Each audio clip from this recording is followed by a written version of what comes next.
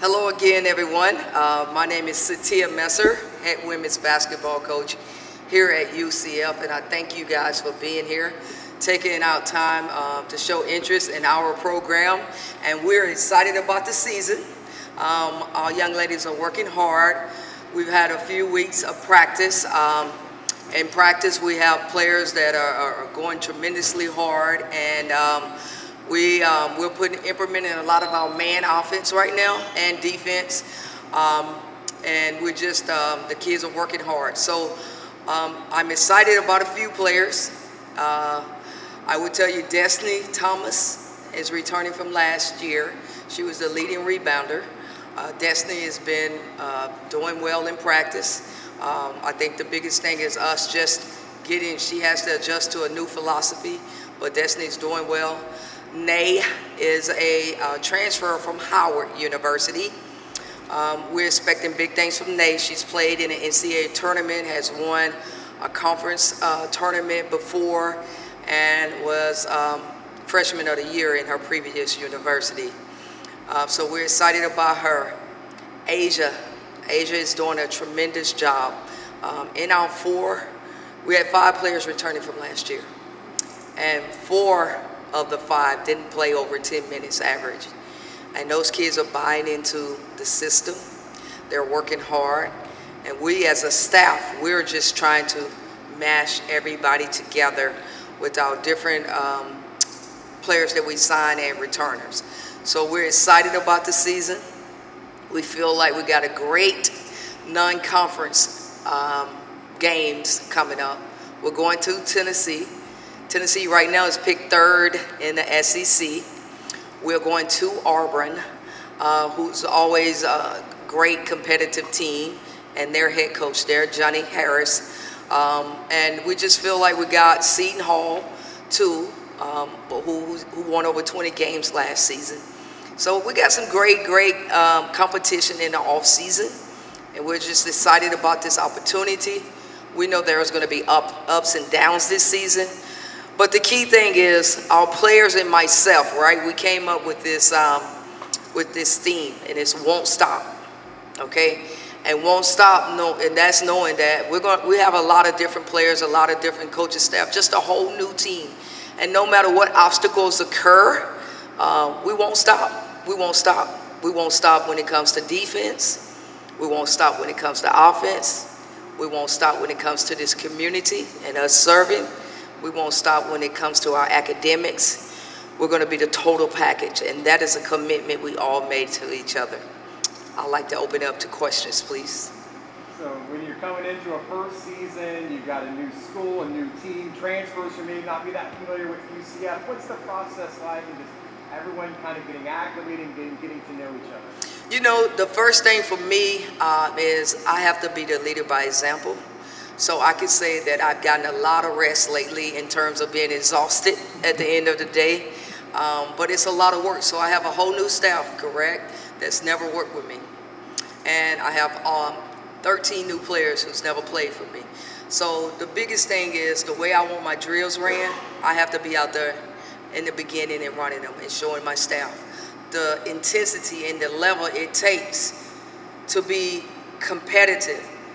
With our returners, again, they don't have a lot of experience, but to show them, yeah, you're valued on this team and we need you.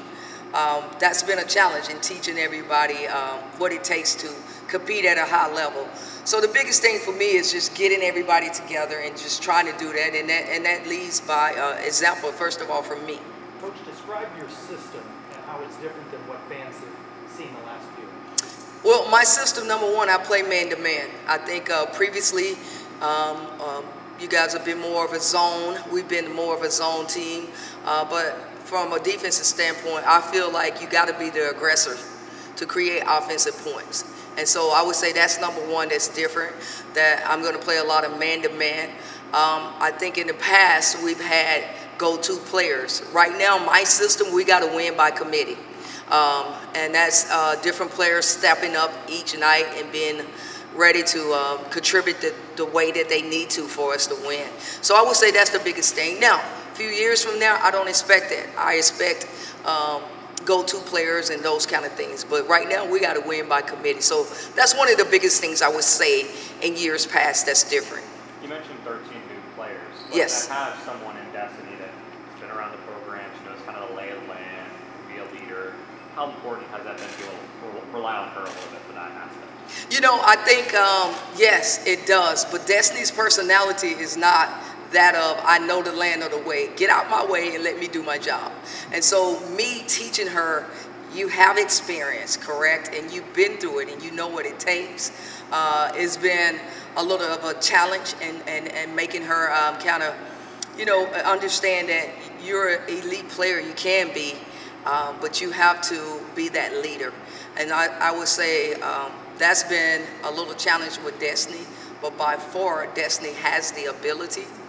I've been coaching a long time, and I know this player can be very special. It's just up to her if she's going to buy into that. So once we get her to buy into that, if she chooses to, we're going to be pretty good. Coach, you've been to the NCAA tournament multiple times. You have a team who had a pretty good run last year, a pretty successful season last year. For you, seeing this team now, what's it going to take to kind of get that back or get to that level again? Well, that's a great question. You know, the biggest thing I think is going to take for us to get back to what I'm used to, NCAA tournaments, winning national championships, winning conference championships, is the biggest thing is us buying into each other. We got to get our chemistry down. We're not there yet, but we will be. Playing hard. Our schedule is ready. I feel like we've done a great job in getting the team, the non-conference, getting the players ready, so that when we are in the American and after Christmas, that they're prepared. But I think them buying into the system, playing hard, knowing that we cannot take a possession off. If we take one possession off, that could cost us the game. And that's the kind of team we have this year. But it's going to take that, buying into it, playing hard, our conference, our schedule, you know, competing at a high level to be prepared if you're caught up on in the NCAA tournament where you can make those long runs like I've experienced in the past. What have you been most encouraged by so far during camp? Most encouraged, I would say a few players that I've been most encouraged by. You said players? Players or what you're seeing in the development? Oh, okay. Overall, what I'm seeing and I've been most impressed about is UCF overall. I would say UCF is just a group of people that we're a family.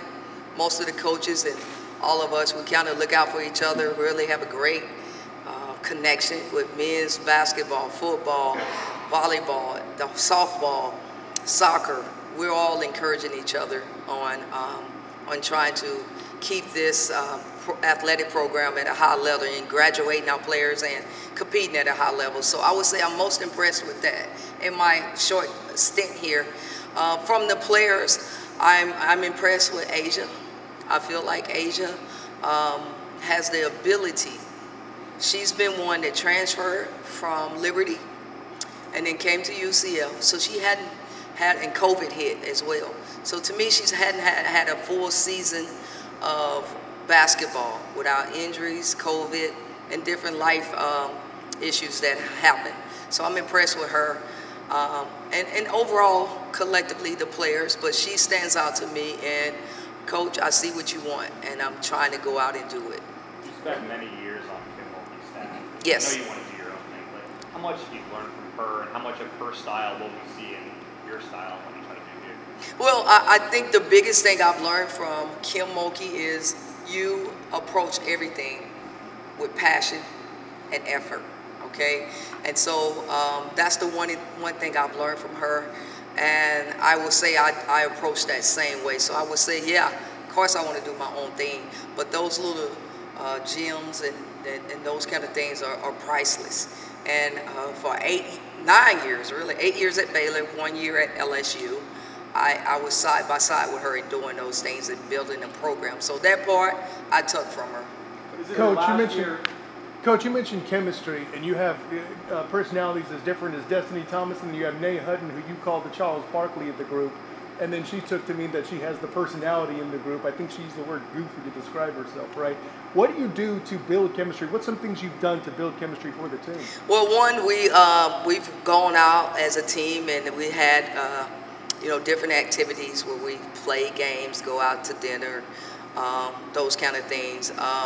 Meeting with them and building chemistry. Right now, we're doing this, guys. We're reading the Energy Bus. Okay, I know maybe some of you guys have heard of the book. I've read it years ago, but we're talking about, it's 3 things that I want, no matter what. That's energy, that's attention to detail, no matter what you do, okay? You can always bring energy, you can bring attention to detail, and effort, your attitude, how you choose to do it. And so with Destiny, who's quiet and just wants you to do her job, with Nay, who's a Barkley, and I'll show you she does her job, is, hey, we got to come together and be UCF. And so, but if you two are on that same page, and that is bringing energy, effort, and paying attention to details, then that's my chemistry. That's what we need, and we're really enforcing that as a staff. Coach, since the last time we talked, you added Michelle Edwards to your staff, whose reputation speaks for herself, especially after 19 seasons at Rutgers as well. What does she bring to this staff, and what do you think you have with this coaching staff that you've assembled? I am so excited about having Michelle here. Okay, Michelle is a WNBA player. She was actually a founding member of the WNBA. She played in the first season. She coached under Vivian Stringer for 19 years, who was a Hall of Famer and just a legend. And Michelle Edwards is also in the Women's Basketball Hall of Fame. And so I feel fortunate to have her on my staff. She coaches our guards, and Michelle is one of those people who are very passionate about what she does. And it's almost a day can't go by without her calling me, texting me, or speaking to me just to make sure, hey, Coach, we're on the same page about what it takes for us to get there. And I like that about her.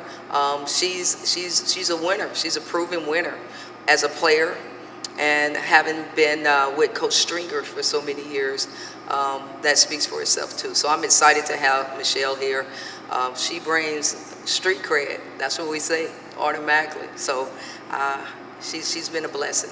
Coach, how much would you like for your first team here to make that final mark in the American before the How much would I like for my first team here to make one final mark in the American before the Oh, I would love that. Okay, I would love for my first team to defend their title, right, and make a final mark in an American, because it would show the Big 12, here we come, here we come. So I would love for that. I think the good thing is we have a few players who have experienced that in the past, and we have transfers who have experienced success. So I think we got a great shot at it. We just won. We got to stay healthy. 2, like I said, buy into the chemistry, play hard, and I really do think we have a shot for it.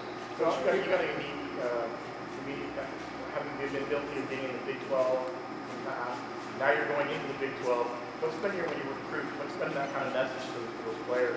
You had that experience back there, you know what to expect. So in recruiting and going into the Big 12, one, it helps because you can say, listen, you're going to play in a Power 5 conference.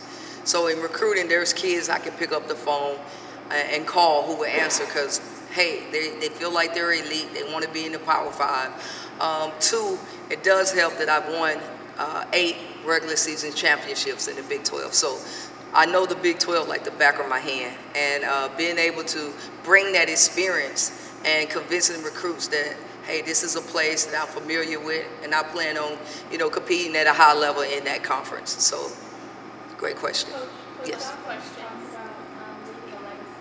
That's his motto for his team. I know you said yours is won't stop.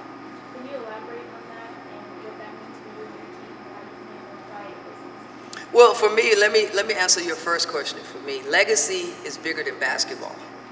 Number 1, my legacy is what I do for my players on and off the court. My legacy is what I leave in this community. My legacy is what I leave in my church. My legacy is what I leave in this world when I'm gone into my family. And so I hope that's by a day-to-day interaction and who I am as a person. But my won't stop theme is, as I spoke about earlier, is we're a team that we're trying to create our own identity. And there's going to be a lot of obstacles that comes our way. You know, everything from travel to injuries to people who want you. UCF, from the beginning, everybody that plays us, they're going to come after us. So my thing with that is you don't stop, no matter what. And again, that goes to playing basketball, that goes to being on time for appointments, that goes to academics, community, whatever it is. I just feel like that, hey, we won't stop. We got to keep going, no matter what's thrown at us. Yes, great question. Thank you. Thank you, guys. I appreciate it. Thank you, guys.